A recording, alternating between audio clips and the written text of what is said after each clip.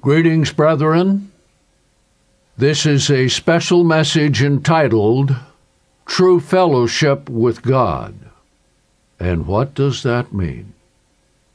Now, it's important for us to realize that God's plan goes way back,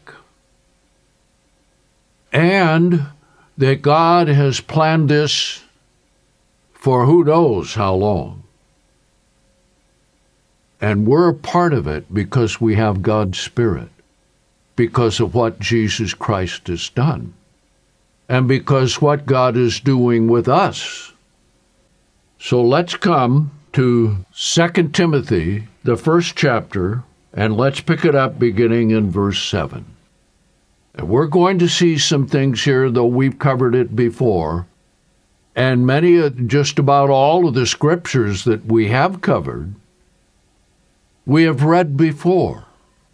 But there's something about the Word of God and the Spirit of God and understanding things that we grow in grace and knowledge, and we grow in understanding even when we go back and restudy and restudy and restudy the Word of God.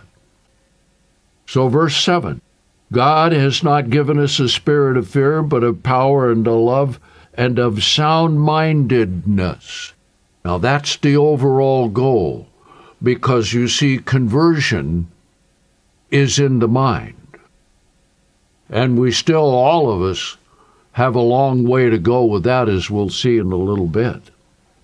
Verse 8, therefore, you should not be ashamed of the testimony of the Lord, nor of me, his prisoner, but jointly suffer with me for the sake of the gospel according to the power of God. Now, this is how we are to approach difficulties and trials that come, because they will come. Now, notice verse 9, who has saved us and called us with a holy calling. Now, I want you to think about that for a minute. A holy calling. See, what God is doing is not like the Protestants have, where if you go to church, you're just fine. God wants fellowship with you, as we will see. Not according to our own works, but according to his own purpose and grace. Now think of that. Remember John 6:44. The Father draws us to Christ, and Christ draws us to the Father. That's a tremendous thing. You need to understand that God the Father himself and Jesus Christ himself, that we will see a little later, are directly involved spiritually in our lives. Continuing, which was given us in Christ Jesus before the ages of time. Now contemplate that. That's a tremendous thing and an awesome thing to understand. And yet God is dealing with each one of us individually, because of his love and because of his truth and because of his purpose and his plan. Verse 10, which has now been revealed by the appearing of our Savior Jesus Christ, who has annulled death. Now, a little sidebar on annulled. When something is annulled, it is as if it never happened. Now you understand why. Those who went to the persecution and execution and slaughter for believing in Jesus Christ did it with joy, because death will be annulled and is brought to light eternal life and incorruptibility through the gospel. Now that's something really important to understand and to really realize. Now let's see what Paul wrote to the Ephesians, Ephesians 1 and verse 3. Blessed be the God and Father of our Lord Jesus Christ, who has blessed us with every spiritual blessing in the heavenly things. Now the blessings are this: to know God, to know Jesus Christ, to understand the Word of God, which is a spiritual blessing, to look forward to eternal life, and all of the spiritual blessings in the heavenly realm at the resurrection. That is going to be astounding indeed. Now, verse 4. I want you to think about this, and especially if you've been going through a trial or difficulty and problem, and you feel discouraged, and you think everyone's against you, and you don't even know about God. Well, I want you to understand what God says about your calling. Verse 4, according as he has personally chosen us for himself. Now then, God had his plan and purpose before the ages of time. And God does the calling, and God does the choosing, and those who answer the call are chosen. And when we get down to the very last, there's the world and Satan and all that is out there, and the called and the chosen and the faithful. And that's us, brethren. Chosen us for himself. He's our Father. We will become the sons and daughters of God. That's an amazing thing to contemplate. So I want you to really think and understand, and with God's Spirit, to grasp the meaning of what we are going to cover today. Before the foundation of the world, in order that we might be holy and blameless before him in love, in his plan. See, you have to put this together. Has predestinated us for sonship to himself through Jesus Christ, according to the good pleasure of his own will. Now, this is why we need to really stop and think about this, especially with the Passover and unleavened bread and Pentecost coming up here very quickly. To the praise of the glory of his grace, because it's by grace we have been saved and not ourselves, wherein he has made us objects of his grace in the beloved Son, and that's Jesus Christ, in whom we have redemption. We're purchased back from the devil by the price that Christ paid through his blood, even the remission of sins according to the riches of his grace, which he has made to abound toward us in all wisdom and intelligence, having made known to us. Now think about this for a minute. What is it that you know about the plan of God? And we understand that's revealed by his Sabbath, Passover, and holy days. His plan. Not only for us, but all of mankind, because all human beings have been made in the image and likeness of God. And so the Bible tells us so that we will be after the family of God, the God kind. That's why we're here. That's why we're doing what we're doing, you see. Made known to us the mystery of his own will, according to his good pleasure, which he proposed in himself before the ages of time, that in the divine plan for the fulfilling of the times he might bring all things together in Christ, both the things in the heavens and the things upon the earth. Reconcile it all to God in his marvelous and beautiful plan. Verse 11, yes, in him, in whom we also have obtained an inheritance, having been predestinated according to his purpose, who is working out all things according to the counsel of his own will, that we might be the praise of his glory, who first trusted in Christ. How does God do this? Well, the next verse tells us, in whom we also trusted after hearing the word of truth. And remember this, it's always the truth of God, the truth of God, the truth of God, and the love of God, and the love of God, and the love of God, and our love back to God. Word of truth, the gospel of your salvation, in whom also, after hearing, you were sealed with the Spirit of promise. Now, we all have received the Holy Spirit. Now, many times we wonder how that works. Well, let's compare it to a cell phone or a computer. It works. How does it work? There are microwaves which carry everything on it and bring it to your phone so you can see it, and you can hear it, and you can record it, and you can keep it.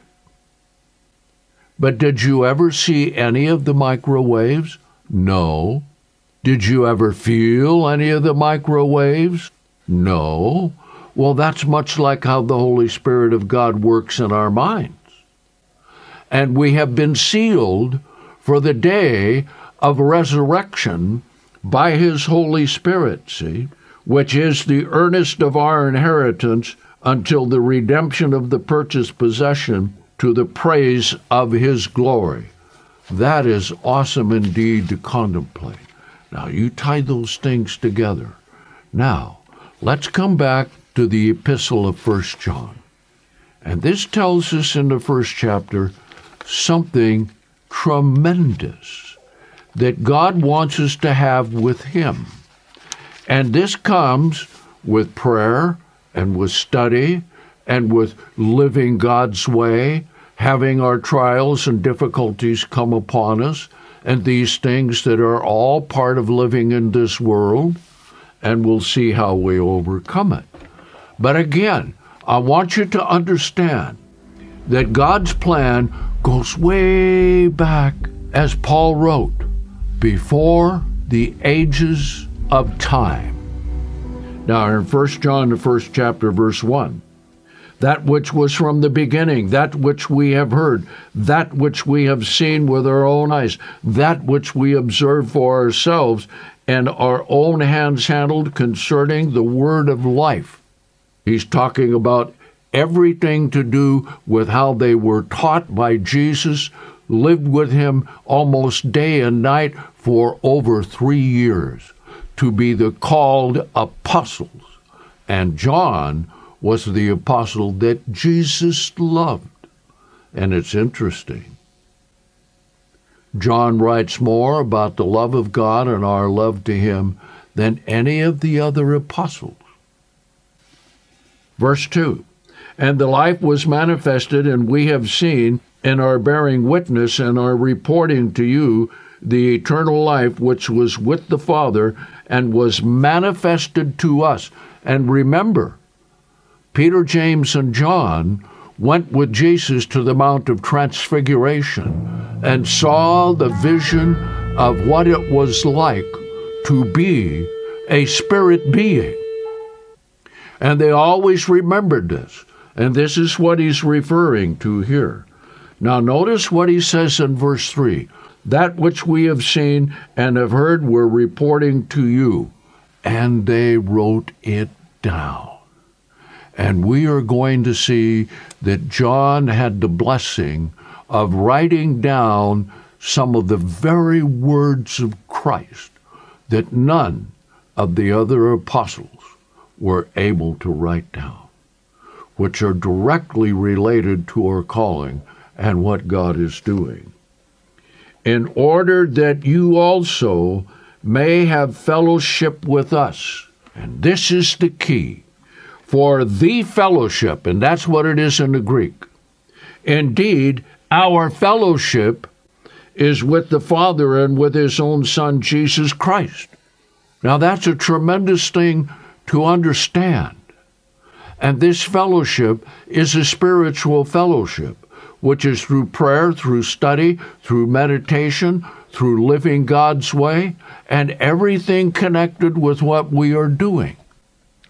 Then he says, these things we're also writing to you that your joy may be completely full, a joy that gives you peace of mind regardless of the circumstances. Now, it's not a joy that you're jumping up and down and all this sort of thing, but it is peace and joy. And remember, that's what Paul wrote in the introduction of every single one of his epistles: peace and love and grace from God the Father and Jesus Christ. Verse 5, and this is the message that we have heard from him and are declaring to you, that God is light and there is no darkness at all in him. If we proclaim we have fellowship with him, but are walking in darkness, we are lying to ourselves. Now, darkness is the way of the world, the way of Satan the devil, the way of manipulating the scriptures, falsifying what it says, telling lies that are absolutely untrue, yet are promulgated in fake Christianity. We are lying to ourselves, and we are not practicing the truth. Now notice, practicing, that means living by, thinking by, having our minds reoriented and converted this way. Okay? Practicing the truth. We'll see a little later, Jesus said, your word is the truth. And sanctify us through your truth. Now, sanctify means to make holy. And that's why we are called holy brethren. But what happens? We're still carnal. We still have things to overcome. Though we've been delivered from the law of sin and death, God has not yet removed it from us. So what do we do? And remember, conversion is here in the mind. And there's still a lot of things in our minds that we have to get out. And also, everything that we have ever done in our whole life is recorded somewhere in our minds. And that's why, at the resurrection, all of the things of the flesh will be gone. But we have to get there. Let's read on. However, if we walk in the light as he is in the light, we have fellowship with one another, fellowship with God the Father and Jesus Christ, and each other. And the blood of Jesus Christ, his own Son, cleanses us from all sin, because the cleansing of the sin we're going to see is a day by day by day by day thing. If we say we do not have sin, we're deceiving ourselves and the truth is not in us. But if we confess our sins, just like Jesus said in the model prayer, forgive us our sins and our debts as we forgive those who sin against us and are indebted to us. If we confess our sins, how do we confess our sins? That is called repentance. Now notice what happens when we do. He is faithful. That means he always will, and righteous, to forgive us our sins and to cleanse us from all unrighteousness. Now, that's quite a thing to really understand, okay? Now, hold your place here, and let's come to 2 Corinthians, the 10th chapter. Now, how are we going to accomplish this? See, because living the way of God is called the way of God, and we walk in the way of God, the way of the Lord, the way of Jesus Christ, the way of God the Father. 2 Corinthians 10 and verse 3. For although we walk in the flesh, we're still human beings, we do not war according to the flesh. We have a warfare. We have a fight. We have to resist. We have to overcome. That's what that means. For the weapons of our warfare are not carnal, but mighty through God to the overthrowing of strongholds. It is spiritual. That's why right where we first began in 2 Timothy, the first chapter, we are to stir up the spirit that is in us. Because God has not given us a spirit of fear, but of power and love and sound-mindedness. The weapons of our warfare are not carnal, but mighty through God to the overthrowing of strongholds. What are those strongholds? They're all mental. They're all right here. Now, we're not out here sinning, breaking the 10 Commandments in an observable way, but overcoming the lust and the law of sin and death that is within. This is the conversion that is ongoing, and here's how we do it. Casting down vain imaginations. And that we cast it down, that means we get rid of it, we repent of it, we ask God for forgiveness, and every high thing that exalts itself against the knowledge of God. And that's anything that goes against the way of God, the truth of God, the Word of God in the Bible. That's why we have it. And today we have a particularly harder time with it because we have, with all of the high-tech things that we use and the television that we watch and our smartphones that we use, we have these things bombarding us all the time. You can't even drive down any highway and not see a billboard that has some sort of sinful, lustful thing on it to try and sell something or get you to do something. Now, here's what we are to do. And bringing into captivity every thought to the obedience of Christ. That's why we have the Spirit of God. We can overcome it. It can be cleansed. And having a readiness to avenge all disobedience. Now, those are disobedient thoughts. Whenever your obedience has been fulfilled, in other words, that you do it God's way to overcome it. Let's see how this is explained in Ephesians 5. Now, this is why we have the Passover every year. This is why we have the Feast of Unleavened Bread every year. This is why we look at our lives and see that we have a lot to overcome and we need to get rid of it. But it's only gotten rid of by the power of God's Holy Spirit. Ephesians 5, verse 25, that Christ also loved the church and gave himself for it, so that he might sanctify it, that is, make it holy, having cleansed it. And that's what it is when we bring every thought into captivity to Christ, that is cleansing our minds. And that is a daily thing that we need to do. Cleansed it with the washing of the water by the Word. Now, this tells us this. God's Holy Spirit is likened unto water. That's what Jesus said there in John 7, that the one who is converted out of his belly shall flow rivers of living water. And he spoke of the Holy Spirit in that regard. That he might present it to himself as a glorious church, not having spot or wrinkle or any such thing, but that it might be holy and without blame. So that's the whole process of conversion.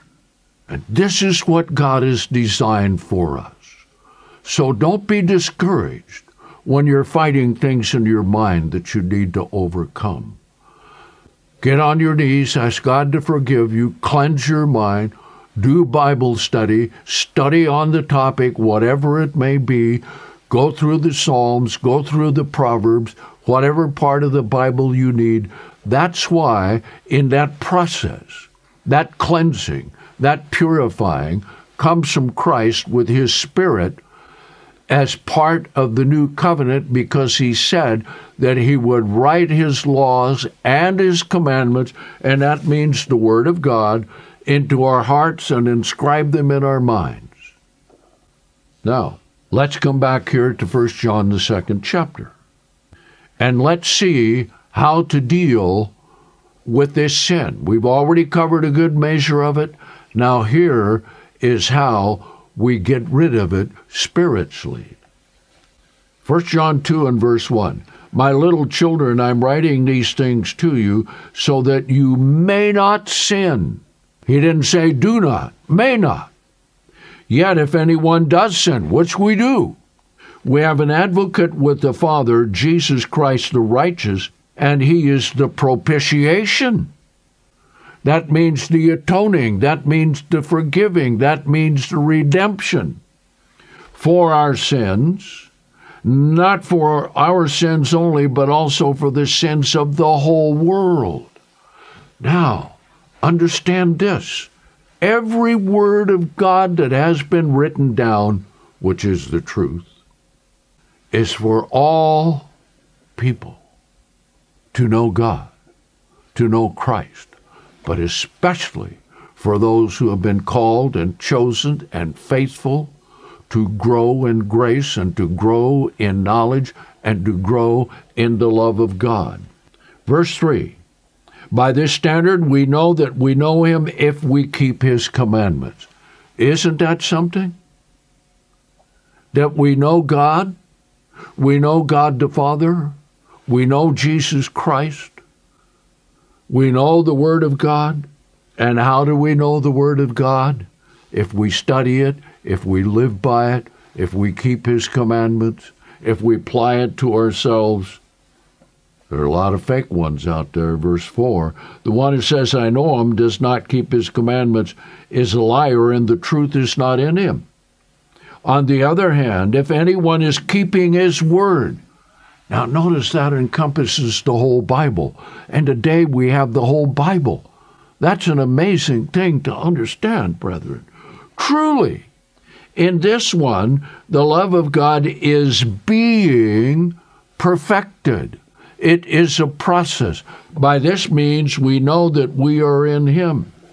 Now over here, 1 John chapter 4, in verse 8. The one who does not love does not know God, because God is love. In this way, the love of God was manifested toward us, that God sent his only begotten Son into the world so that we might live through him. And this act is the love, the greatest love of all. Not that we love God, rather that he loved us and sent his Son to be a propitiation for our sins. Beloved, if God so loved us, we also are duty-bound to love one another. Now, let's see how we are to love God. All the world wants God's love to them, but they are not willing to love God back. So let's come to the book of Mark, chapter 12, verse 29. Here's what Jesus said, the first of all the commandments. Hear, O Israel, so you put your name there. Our one God is the Lord, and you shall love the Lord your God with all your heart. Now circle that. All your heart. Not part, not some, not most, but all. And with all your soul. That means your whole being. And with all your mind. And we've seen how to overcome the sin within through the Spirit and power of God by the washing of the water of the Word. And with all your strength, this is the first commandment. Then he says the second is like it, love your neighbor as yourself. Now, let's come to the Gospel of John, chapter 13. Now, in John 13, Jesus gave the example of foot washing. And he said, I've given you example that you are duty-bound to do, to wash one another's feet. Then he said, truly, truly, I tell you, a servant is not greater than his Lord, nor a messenger greater than he who sent him. If you know these things, blessed are you if you do them. Then after Judas Iscariot left, he gave a hint of what was going to happen. When he was gone, Jesus said, now the Son of Man has been glorified, and God has been glorified in him. Think about that. The bloody crucifixion and scourging he was going through was going to glorify God. That's an amazing thing to understand. If God has been glorified in him, God shall also glorify him in himself and shall immediately glorify him. That's true, because he raised him from the dead. Little children, I'm with you yet a little while. You shall seek me, but as I told the Jews, where I'm going, you cannot come. I'm telling you also. Then he gave a new commandment. And this is what is important for us as brethren, intermingling with each other. A new commandment I give to you, that you love one another in the same way that I have loved you. This is how you are to love one another. And by this shall everyone know that you are my disciples, if you love one another. Now let's come to John 14. Now we go through this every year at the Passover. We study it during the year. We read it. It's part of us. But these next things that we're going to read are those things which you learn more of and experience more of with God's Spirit as you read it and think about it and understand what Jesus said. So what I want you to do is this. Since this is the Word of God, and the Word of God directly spoken by Jesus, and this is not written anywhere else in the Bible, because God gave this to John, who wrote more about love and was the disciple that Jesus loved, so that he could convey these things to us. But here we're going to learn the example of Christ. Verse 1, let not your heart be troubled. Believe in God, believe also in me. Now he knew what he was going to go through, and he knew what was going to happen to the disciples, that they would all be scattered after he was arrested and taken off. Now notice that Jesus has his mind on the overall goal. The goal of the completion of God's plan. And this is how we keep our compass. This is how we know that we can stay the course. Jesus gave us the example in this promise, verse 2. In my Father's house. Now, where's the Father's house? New Jerusalem. Are many dwelling places. If it were otherwise, I would have told you. I'm going to prepare a place for you, and if I go and prepare a place for you, I will come again and receive you to myself, so that where I am, you may be also. Now that's something. Think about that. Being with Jesus Christ and God the Father. So this is how we go through our trials. We keep our mind on the goal. And the goal is New Jerusalem. He said, where I'm going you know, and the way you know. But Thomas said, well, we don't know where you're going, and we don't know the way. Now notice verse 6. Jesus said to him, I am the way, and the truth, and the life. And no one comes to the Father except through me. Then Jesus said, if you had known me, you would have known my Father, but from this time forward you know him and have seen him. Philip said, Lord, show us the Father, and that will be sufficient. And Jesus said, have I been with so long a time, and you have not known me? The one who has seen me has seen the Father. Why do you say, show us the Father? Don't you believe that I am in the Father and Father in me? The words that I'm speaking to you, I do not speak from my own self, but the Father himself who dwells in me does the works. And that's how we overcome, because we'll see that God the Father gives his Spirit to us. Let's come down here to verse 14. If you ask anything in my name, I will do it. Condition is on us. Verse 15. If you love me, keep the commandments, namely my commandments. Now that's something. Now notice what Jesus is telling them. That they're going to receive the Holy Spirit. And I will ask the Father, and he shall give you another comforter, that it will be with you throughout the age, even the Spirit of the truth. So what's working in our minds to expose these sins that are still there? The truth of the Spirit of God. The truth of the Word of God, so that we can repent and get rid of it. Even the Spirit of the truth which the world cannot receive because it perceives it not. But you know it because it dwells with you and shall be within you. Within us, we have that. Come here to verse 21. The one who has my commandments and is keeping them.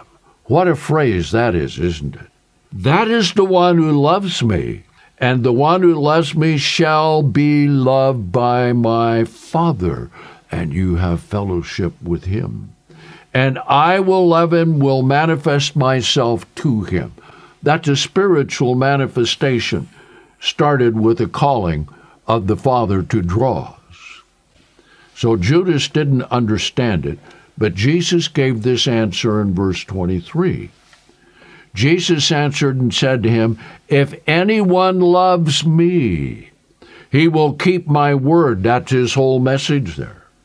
And my Father will love him, and we, that is the Father and Christ, will come to him and make our abode or dwelling place with him. Now that's quite a promise.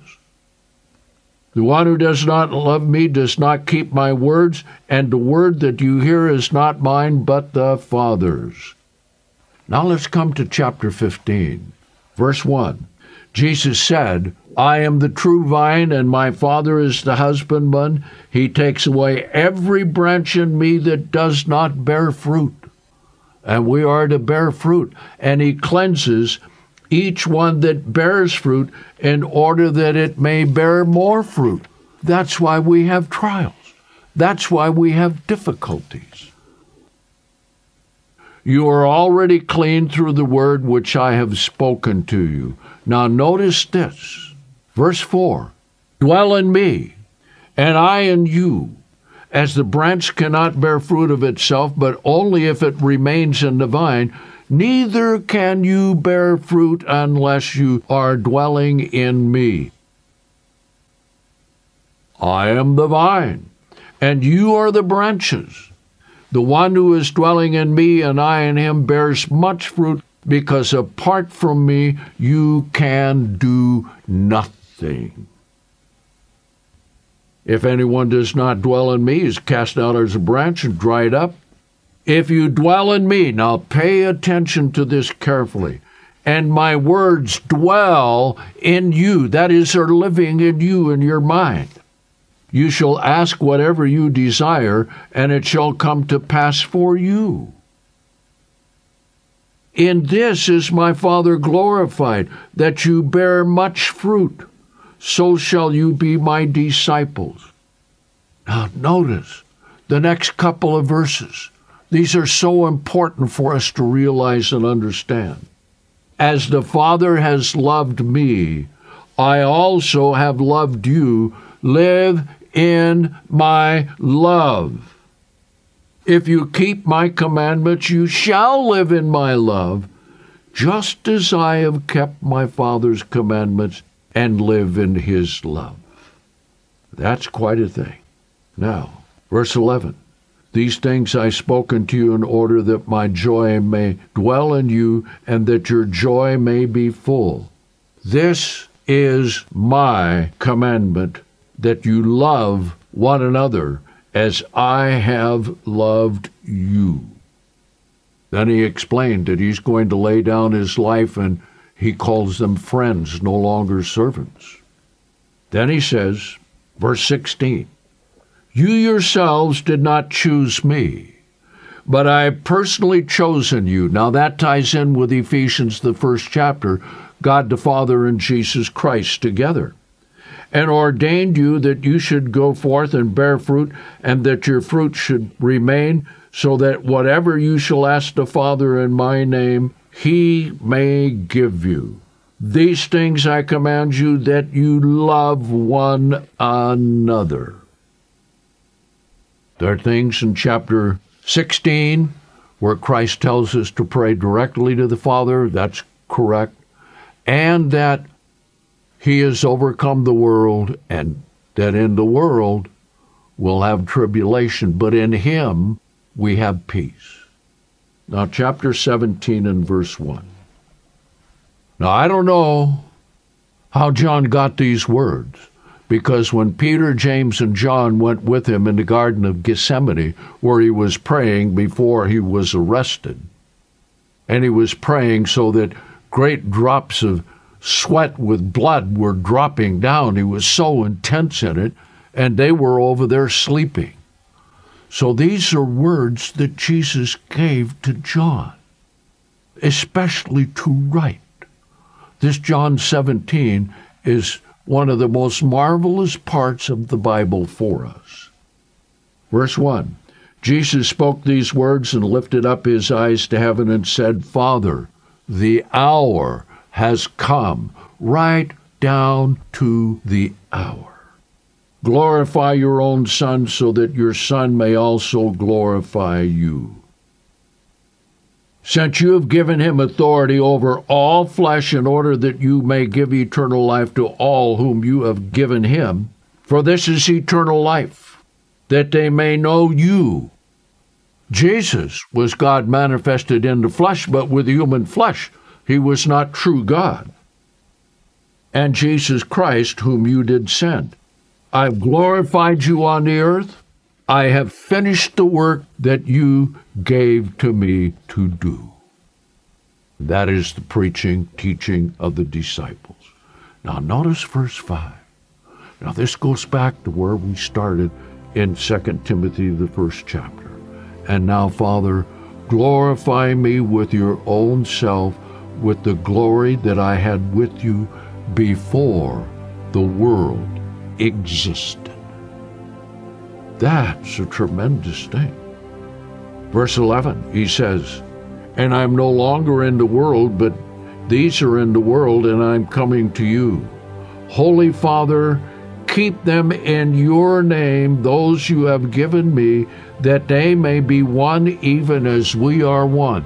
Notice Jesus always kept his mind on the goal. And that's what we need to do. But now I'm coming to you, and these things I'm speaking while yet in the world, that they may have my joy fulfilled in them. Then notice what he is saying to the Father, that he has finished what he has done here. I have given them your words, and the world has hated them because they're not of the world, just as I'm not of the world. I do not pray that you would take them out of the world, but that you would keep them from the evil one. They are not of the world, just as I am not of the world. Sanctify them in your truth, that is, make them holy. And what we have covered today with the fellowship between us and God the Father and Jesus Christ, that is making us holy. Your word is the truth. Now notice verse 18, because here's a personal prayer by Jesus for you before you even existed. And for all the saints down through all time, even as you did send me into the world, I also have sent them into the world, and for their sakes I sanctify myself, so that they may be sanctified in your truth. I do not pray for these only, but also for those who shall believe in me through their word. That is a prayer to each and every one that God is called from that time forth clear to the return of Jesus Christ. A personal prayer for you by Jesus Christ to the Father, that they all may be one, even as you, Father, are in me and I in you. Well, that's quite a statement, isn't it? That's what God wants.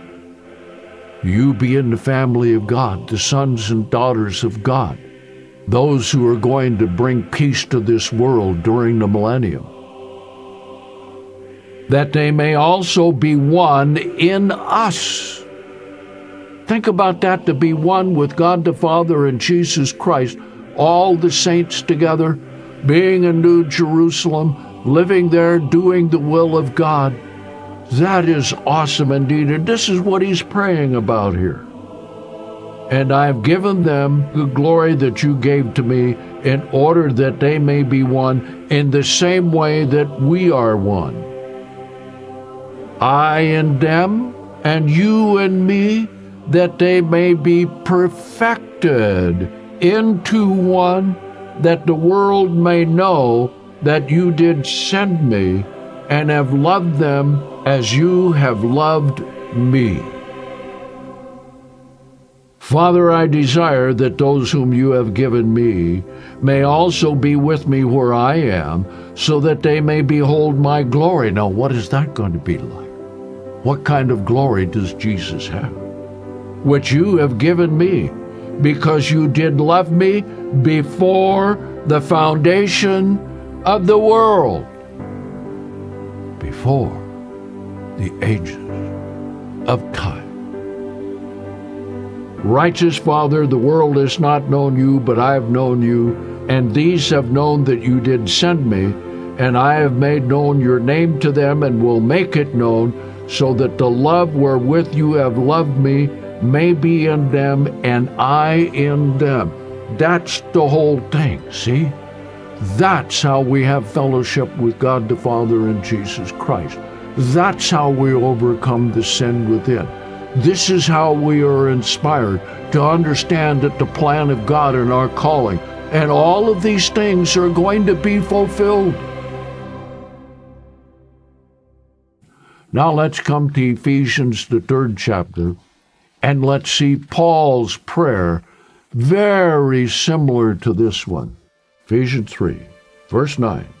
And that I might enlighten all as to what is the fellowship of this mystery. And think about what Paul has written, that all the brethren, down through time, with the Word of God had this. Fellowship of the mystery that has been hidden from the ages in God, who created all things by Jesus Christ, so that in the manifold wisdom of God might now be made known through the church to the principalities and powers in high places. Even they are awed at what is God doing with human beings. How can you take us in a condition that we are and make us holy? That's a mystery to them. According to his eternal purpose. Notice how Paul always goes back to the purpose of God, which he has wrought in Christ Jesus our Lord, in whom we have boldness and direct access with confidence through his very own faith. And that's through prayer, that's through study, and that's through living. So then I beseech you, to the brethren, do not faint of my tribulations which are for you, which are working for your glory. For this cause I bow my knees to the Father of our Lord Jesus Christ, of whom the whole family in heaven and earth is named. Brethren, we are part of such a great and marvelous and wonderful thing. That's why everything we go through is worth every bit of it. Everything that we struggle with, all the joys, all the wonderful things that God blesses us with, understanding of His truth, see? Now notice, that He may grant you, given to you, according to the riches of His glory, to be strengthened with power by His Spirit in the inner man, in the mind that we have to overcome the law of sin and death within us, that Christ may dwell in your hearts by faith, and that you, every one of us, being rooted and grounded in love, may be able to comprehend with all of the saints the whole plan of God. And brethren, those of us who are living in the end times have the capacity and the time and the Word of God and the things that we have to comprehend with all the saints. Now notice, and this goes on into the resurrection and beyond, what is the breadth and length and depth and height, and to know the love of Christ, which passes human knowledge. This is the goal. This is the purpose. This is why you were called, so that you may be filled with all the fullness of God. There can be nothing greater than what God has promised to us.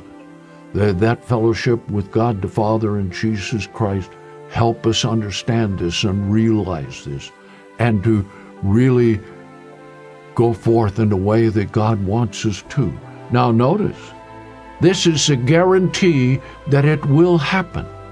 Now to Him who is able, that is, has the power to do exceeding abundantly above all that we ask or think, according to the power that is working in us. To Him be glory in the church by Christ Jesus throughout all generations, even into the ages of eternity. Amen. Brethren, this is the great fellowship that we have with God the Father and Jesus Christ. And may this help you and inspire you and draw you closer to God the Father and Jesus Christ in every way.